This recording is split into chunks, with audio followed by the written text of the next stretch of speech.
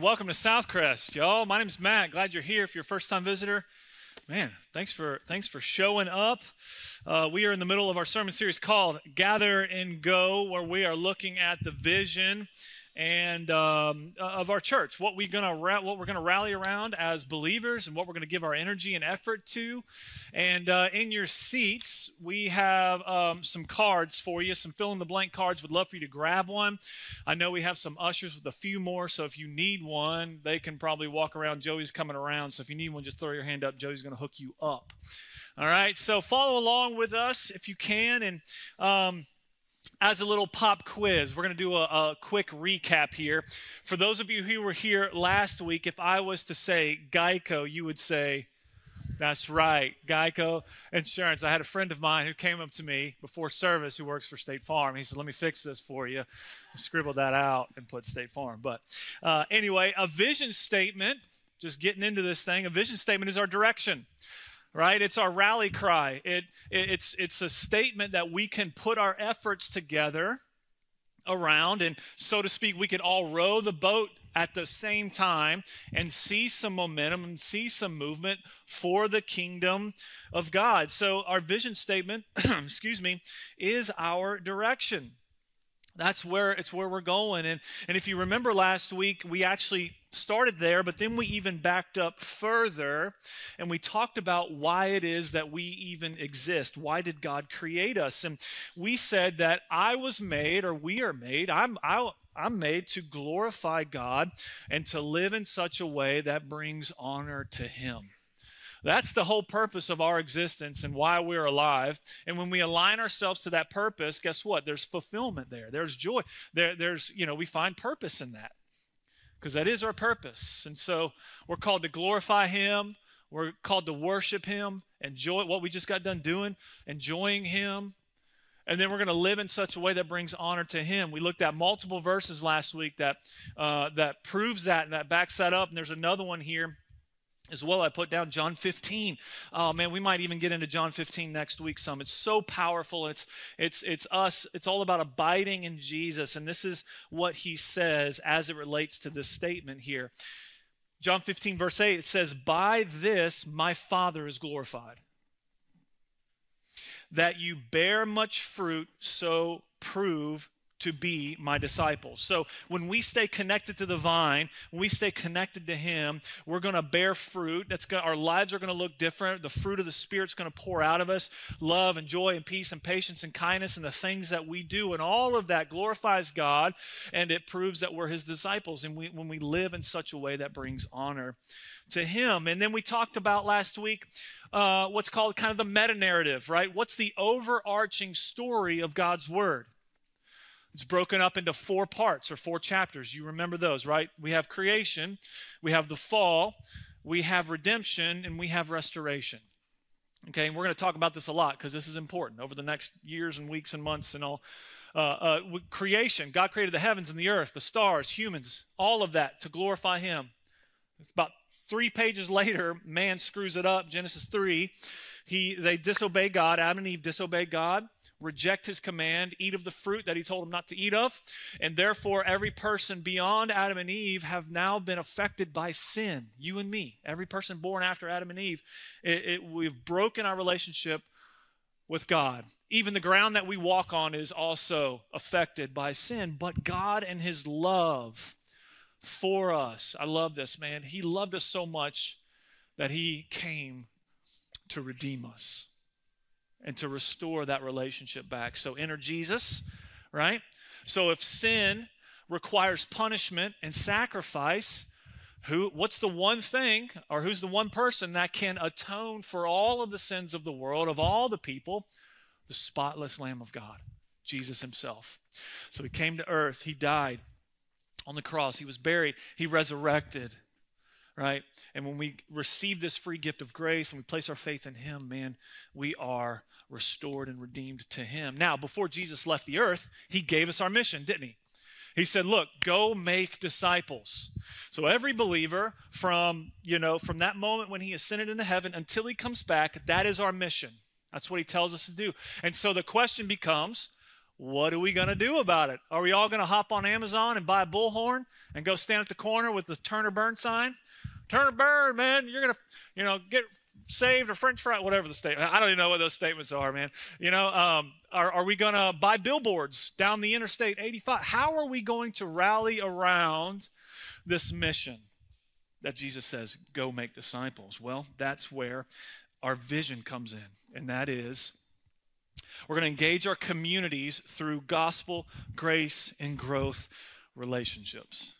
That is how we're going to that's what we're going to rally around and put our efforts towards. And so how do we make it simple? We talked about that. Well, first we're going to identify our communities. We talked about those 3 areas, right? Where I live, where I work, and where I play, those passions and things that I love to do.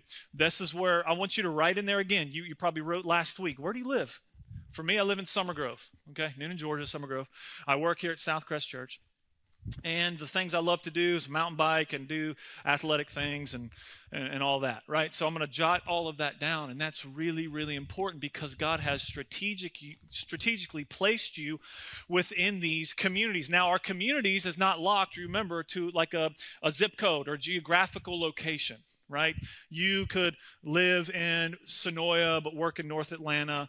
And like I said last week, I got a friend, a family that goes here. They travel back and forth to Bogota all the time because they've got friends and family there too. So their communities span really wide, right? And so God strategically placed you in these communities for a purpose, all right? Now, one thing I kind of want to slow down and just kind of develop, and maybe we'll preach on this and talk about this later down the road, but I want you to think about this, okay? Work within your wiring. Work within your wiring. Just like I said a second ago, you were created uniquely. There is not another you in the entire world, okay? You have been given gifts, and you have been given abilities, and you've been given passions and experiences, and your personality, you're wired, you're unique. And God wants you to work within your wiring. Don't try to do something way, way, way outside of here, unless obviously God calls you to do all that. But again, he's going to put that desire in you, right? Ephesians 2, very, very familiar passage. It says this, for we are his workmanship, created in Christ Jesus for good works. You were created for good works, which God prepared beforehand that we should walk in them. A craftsman or a woodworker doesn't show up to his shop and just take a look at a bunch of wood piled up in a corner and just kind of throw it up on the table hoping something happens to it. No, what does a craftsman do? Man, he says, I need a table. I need a table. Okay, so what does he do? He begins to measures the space in which that thing needs to go into, right? So he begins to cut the lumber. Maybe it's rough sawn or however they want to do it. And they begin to cut it and measure, and they begin to plane it down, and they begin to lathe and turn the legs, and they begin to, join up all those wooden beams and planks and stuff, and they begin to sand it and poly it, or however they're going to finish it up, stain it down, and then the craftsman will step back and say, I have created this for a purpose. Now a family can gather around it and eat a meal. They can have family meetings when the kids ain't doing what they're supposed to be doing. Y'all know what I'm talking about. Y'all ever done family meetings? We always did family meeting around the dinner table. But they created it for a purpose. Craftsman doesn't make a table and say, this is now my dresser drawer, right? No, he doesn't do that. You were created and uniquely wired. And so whether you're an athlete, if you like to lift weights, that's what I'm talking about. If you're in accounting, if you are a baker, if you're a musician, we got a lot of musicians in here. God has uniquely wired you for that. 1 Peter 4:10 says kind of the same thing. As each has received a gift, use it to serve one another as good stewards of God's very grace. 1 Peter 4 is all about spiritual gifts. And so, but the principle is the same. You've been gifted in a specific way, so use it for God's glory. Use it for his glory. And the crazy thing is that it kind of removes the excuse from all of us, right? It's like, well, I don't have this, or I don't live over there, or I don't do this thing, and I'm sorry, I'm an introvert. Well, I'm not an extra, No, you are wired uniquely. God knows that, and so we're to use that wiring for his purpose. God uses ordinary people to accomplish extraordinary things. Don't sell yourself short. Don't think that you can't do it. No, you can. And it's important. So identify your communities, work within your wiring, all that's important. And then we talked about number 2 is identify 3 relationships, right? That's how we're going to make this simple. We're going to make this tangible so we can walk out of this place right now. Well, in about 20 minutes, 30 minutes, we're going to walk out of here knowing exactly who it is and what it is that we're doing. So identify 3 relationships. Who is your gospel relationship? Who's one person in your life within those 3 communities that doesn't know the Lord? Okay? Write that name down. Billy Bob. Well, whoever it is. That's who you're going to begin praying for, focusing on, sharing the gospel, opening up opportunities to just get together. Grace relationship. Who's one person in your life that could use some unmerited favor? Somebody that's hurting or broken or in need, where you can go and supply and meet a need. And then number 3, who can you grow with spiritually in your walk with the Lord? And so that's how we're going to make this very tangible and simple as we walk out of here today and live the other 6 days of the week. Because our relationship with the Lord and our calling and our mission is not separate. It's all integrated, right? It's not a church life, and then I live this way, and then I got my church. No, it's all integrated. It's all together, all specific for one purpose. And so today, if you flip it over, man, we're going to jump into this. Today we're talking all about the gospel relationship. Gospel relationship, all right? So I kind of want to build on this for just a few moments this morning and kind of talk about the importance of this. And so I want to start with why. Man, why share the gospel? Why do we have to do it? Why did Jesus create it this? Why did he design it this way? Well, why share the gospel?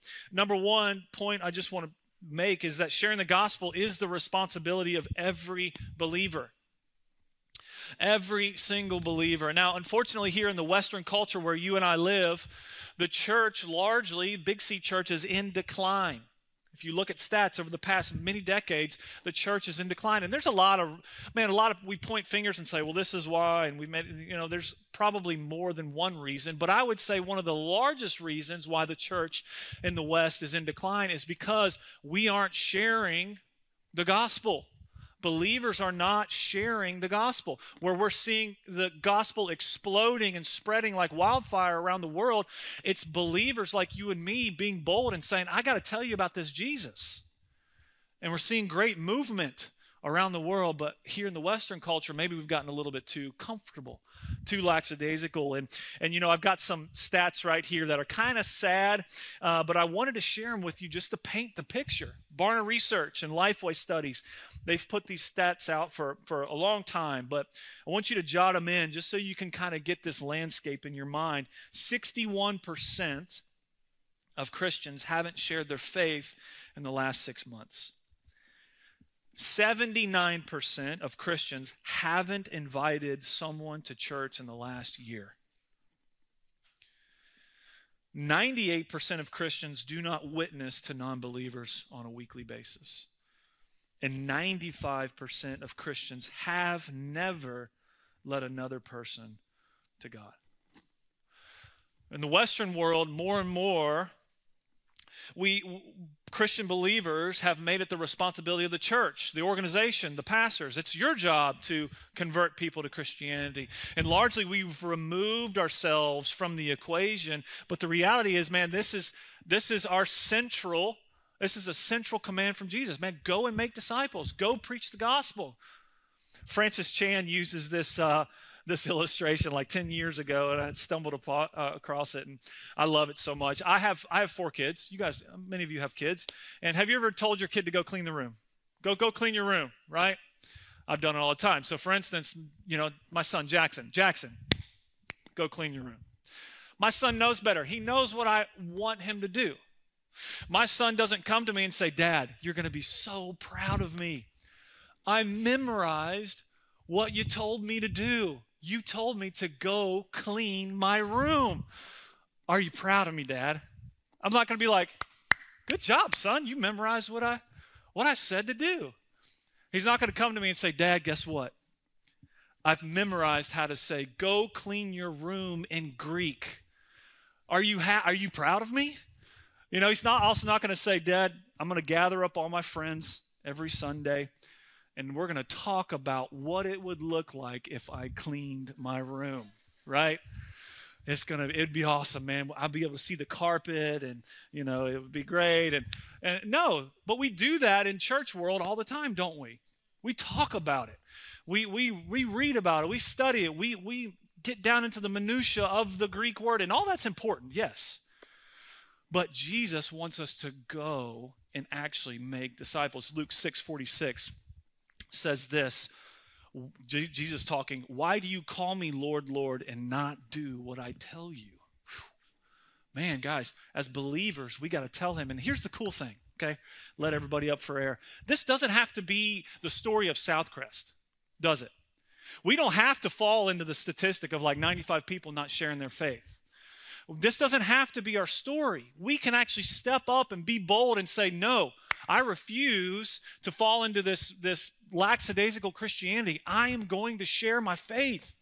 I'm going to step out, and we're going to be a force for God's kingdom in our communities. I refuse to not share this hope of Jesus with those around me.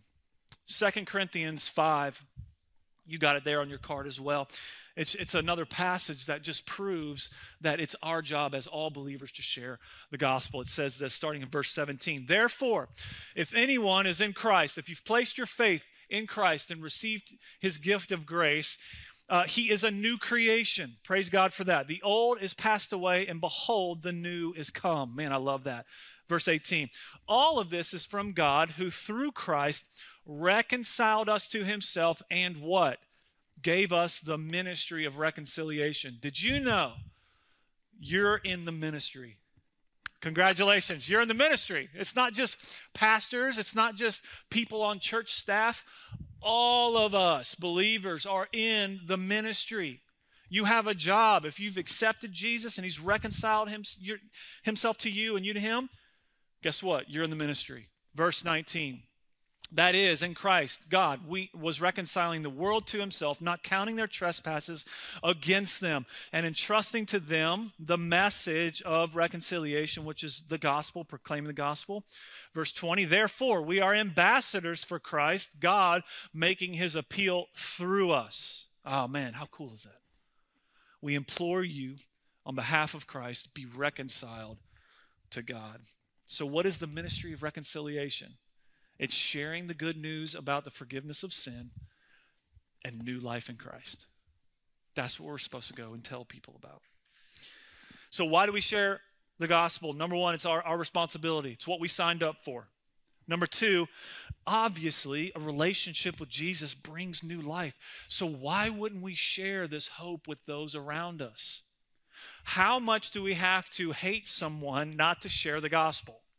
I'm going to come back to that statement here in a minute when we wrap up. A relationship with Jesus brings new life. That's what 2 Corinthians says at the very beginning, what we just got done reading, chapter 5, verse 17. Therefore, if anyone's in Christ, he's a new creation. The old has passed away, and behold, the new has come. God just doesn't put a Band-Aid on us and say, hey, man, good luck. He doesn't just take the broken pieces of our life and glue them back together. No, it's brand new. It's fresh. It's what we celebrate in baptism every single time we see a baptism happen, right? Monthly, we're seeing people baptized here. When they get into the water, what happens? They go under the water, symbolizing that their old sin nature, that the old way of life has died and passed away. And as they come up out of the water, behold, they come up to new life, to walk in the newness of life in Christ Jesus. And so why wouldn't we share this amazing hope that when we come into a relationship with Jesus, we just see life differently and we live life differently and we experience things differently, and God just, man, gives us this abundant life. It's the hope of the world, guys, and we have to share it. And so, man, it's very, very important. It's our responsibility. It's your responsibility. It's nobody else's but yours. It's nobody else's but mine, right? We're not passing the buck. It's my responsibility. I want us to buy into that. Number two, man, why wouldn't we share this hope this new life with Jesus. And so how? Let's get into this for just a couple of minutes as we kind of wrap up towards the end here. How? Well, man, there's a lot of different tools and ways and things to think about when it comes to how to share your gospel. And we're going to talk about them in the weeks and months and years to come here. We want to equip you to share your faith, and we want you to have those tools in your belt to go. You know, there's no sweat evangelism and Romans Road and the 3 circles and all these little tools to help kind of conversations happen around the gospel. But there's 2 things I want to point out to you today.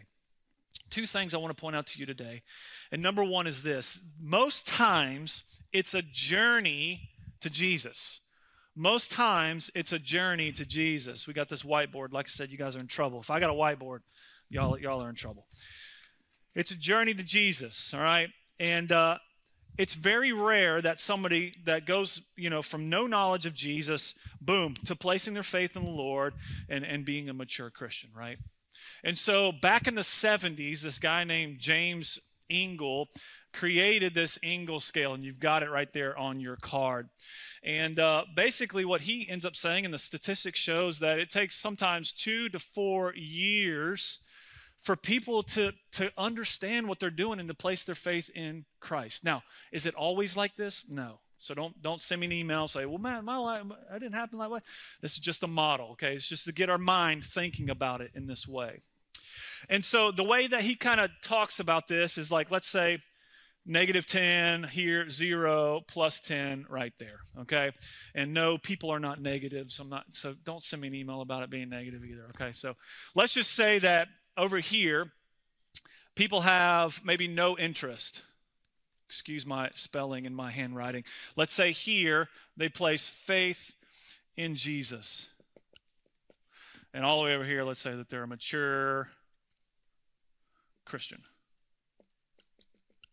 Okay? Boom.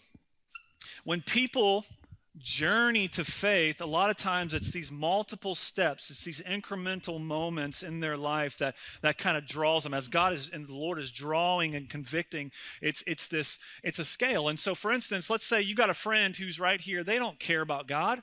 I got a lot of friends that way. They don't care. They're not even interested in church, Jesus, none of that. Life is great, right? A lot of us know people like this. Don't care. Right? And so then something ends up happening in their life. And again, not everybody, but maybe a crisis happens in their life. And let's just say, I don't know, a lot of times when people lose a loved one or they get in a very serious car wreck. I've got a dear friend of mine who got in a very bad car wreck, and it was that moment that the Lord kind of got a hold of his life. But it took kind of a crisis or something that happened in their life, or a divorce or something. But anyways, John of the Cross back 400 years calls it the dark night of the soul. Like it's this wall you hit. And then all of a sudden you start wondering, why am I here? What is life just suffering? You start asking these deep questions. Who put the stars in the sky? What are we doing here? And something happens to where it awakens them. And then they become, curious, spiritually curious. So maybe they go on a journey like Josh McDowell, right? He went on a journey to disprove Christianity. And so in trying to disprove Christianity, he becomes a Christian and this huge person of faith who has witnessed all over the world, right? And so that was a part of his journey. He became curious and didn't like Christianity. Trying to disprove it. And so anyways, you become curious, and then maybe you're introduced to the gospel. That's where we come in, right? That's that name on your sheet right there, Billy, whoever's down there. That's your gospel relationship, and through a relationship with these people, we introduce them to the gospel. And so maybe that just looks like simply loving them well, hanging out with them, buying a pizza and going and watching the baseball game together, right?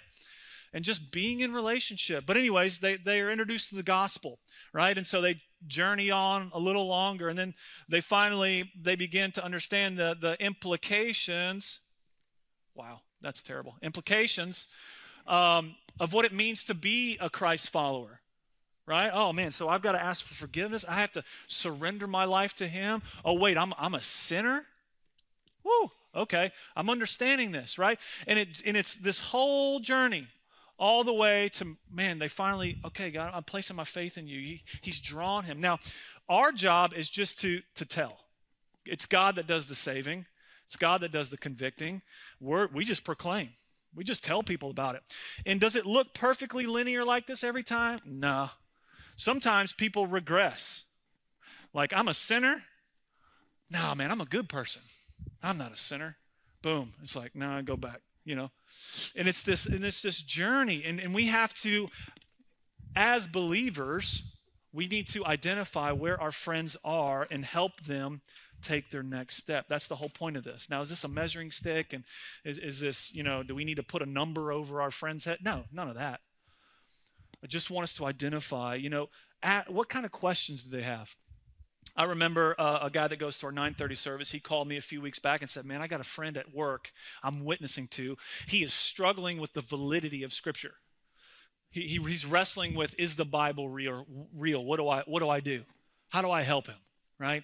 And so he's trying to help that guy, identify where he's at, taking the next step towards Jesus. Okay, I'm understanding this now. Okay, great. And so what questions do they have? Are they stuck on a particular issue? Do they just need to see you loving them well? Do they just need to experience the kindness of God? So, man, where does your gospel relationship, so to speak, land on that scale? What questions, and how do we help them just simply take the next step? That's being intentional, isn't it? That's being intentional with our relationships. And then finally, number 2 is this. Start with your story and stick to what you know. Start with your story and stick to what you know. We talked about this over the summer. Remember John chapter 9, Jesus healed the blind man.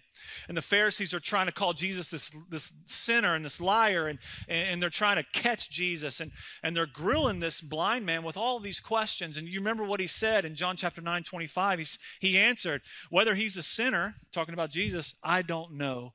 But one thing I do know, I was blind, but now I see. Your story is powerful. And I tell everybody, start there. And I know you've heard that before, but I'm telling you, you don't have to have all the questions answered. You don't need to know your eschatological stance on, is it post-tribulation? What? I don't know. But here's what I do know. I once was an addict, but now I'm set free in Jesus. I once was labeled this way, but now I'm a child of God. I once, this is what I used to live for, but man, now I live for this. Start with your story, man, and stick to what you know. And so for decades, people have been kind of crafting their testimony this way, the three questions. What was your life like before Jesus? What was your life like before Jesus, man? What did you used to live for? And how did that leave you empty and wanting, right? What would a non-believer kind of resonate with? We don't want to necessarily stick to, spend a ton of time here, but hey, man, I was this way, but I was empty, and I lived for this, and man, I didn't have any purpose. And then how did you come to know Jesus? What was who introduced you to Jesus? What were your initial steps as you were walking? What questions did you have? What struggles did you have? And then when did you finally just turn your life over to Jesus? Jot it down. Jot it down on that card. Use it. And then number 3, how's your life changed since then? How does your life look differently? And what motivates you now? And what do you live for? And we know life's not perfect, but how has the Lord shaped you, and how's knowing Christ helped you deal with that fact? So you might have been around church for 20 years, 30 years. You might have seen that 100 times. I want you to do it. Will you guys commit this week to writing out your testimony? I know it's simple and I know it's basic, but just that exercise of writing that out is vitally important. Will y'all commit to doing that? A 3-minute testimony. Doesn't need to be long. You don't want to bore somebody to death. But let's say you invite a friend up to Atlanta to go to the baseball game, Braves game or something. Right? And you're driving up. Man, hey, let me tell you my story, man. This is a crazy story. Can I tell you this? And you got it down in 3 minutes as you're going to the Braves game. But you need to do the legwork so that you're prepared to do it that quickly, right? So will y'all commit with me this week just to do it? Sit down. Take 10 minutes and sit down and write that out. I'm going to ask Ben Hosey to come on up, and he's going to kind of share just an amazing story. But before he comes and shares, I made the statement earlier, How much do we have to hate someone not to share the gospel? You remember that statement I said? I said I'd come back to that here. Many of you know Penn and Teller, right? You've seen their TV show online or on TV, that whole Fool Us. They're famous magicians. And so if you know anything about them, you know that Penn is an atheist. He does not believe that there's a God at all. And there's a video out maybe 10 years ago. I don't even know how long ago it was. He posted a video. He filmed himself. And you can watch it today. Go to YouTube and just search Penn receives a Bible. Penn gets a Bible. And he takes about 5 minutes and he talks about how impactful this moment was that somebody gave him a Bible. And so after the shows, he's signing autographs and hanging out with people. And there's this guy waiting patiently over in the corner. Waiting his turn. And so Penn finally makes his way over there. And he said he had one of the greatest conversations with this Christian. He keeps saying in that video how kind he was and how loving and how gentle and sane he is, right? And that how an atheist and a Christian can actually have a good conversation. And it moved him that he gave him a Bible. And now this is what he says. This is a little excerpt from that video. I've always said I don't respect people who don't proselytize, okay? And that just means, again, to convert or to share their faith. I don't respect that at all. If you believe that there's a heaven and a hell and people could be going to hell or not getting eternal life, and you think that it's not really worth telling them this because it would make it socially awkward, and atheists who think people shouldn't proselytize and who just say, leave me alone and keep your religion to yourself, how much do you have to hate someone not to proselytize? How much do you have to hate someone to believe everlasting life is possible and not tell them that? He goes on to say, I mean, if I believed beyond a shadow of a doubt that a truck was coming at you and you didn't believe that that truck was bearing down on you, there's a certain point where I tackle you, and this is more important than that. And he just kept talking about that moment. Now, at the very end of the video, he says, man, I'm still an atheist. I don't believe that there's a God. But I so respected this person for sharing the gospel. Now, I believe that he's not interested, doesn't believe, but maybe he moved just that much because somebody had the boldness to say, hey, Penn, I want you to have this. Just powerful, man. It's powerful. Ben Hosey, come on up. Y'all give him a hand. Y'all know Ben Hosey? Woo! So we talked about the three circles, where we live, where we work, where we play.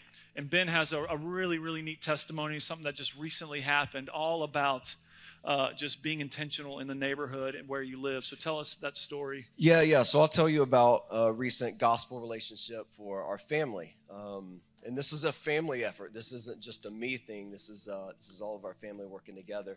But Kingston's really good about inviting the boys of the neighborhood to come on over and play. And we kind of have an open door policy, where, yeah, come on in, y'all can come and play, get to know you. And he's also really good about inviting them to the pantry, which is awesome. Eat all the granola bars and stuff. Yeah, but no, open door, open pantry.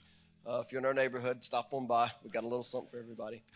But anyway, so this boy comes over and he says, hey, can I come back tomorrow? Well, yeah, you can come back tomorrow. And he comes back every single day. Well, at some point, it gets to Sunday. Right? And if you're going to be around our family long enough, you're going to know that our faith is important to us. And so we just invited him to come to church with us, And so he started to come to church a little bit. His mom started bringing him to church and dropping him off. And then at some point, this trust happens, right? This is what happens when you build a relationship with somebody instead of just handing a track and like, I hope you make the right decision. And that really doesn't bear a lot of weight. But when you build a relationship with somebody, they trust you. And so he was struggling. He had some things he was scared about. And try not to do that. I did that first service. It's always so hard. Our whole family got to sit there and share the hope of Jesus with him. And he prayed to receive Jesus later on that day. And it was just powerful that, we weren't even trying. We were just living our faith out. And that is so attractive to some people. And so that's my encouragement to you is just live your faith out. That's awesome, bro. Yeah. New believers class, right? And getting baptized?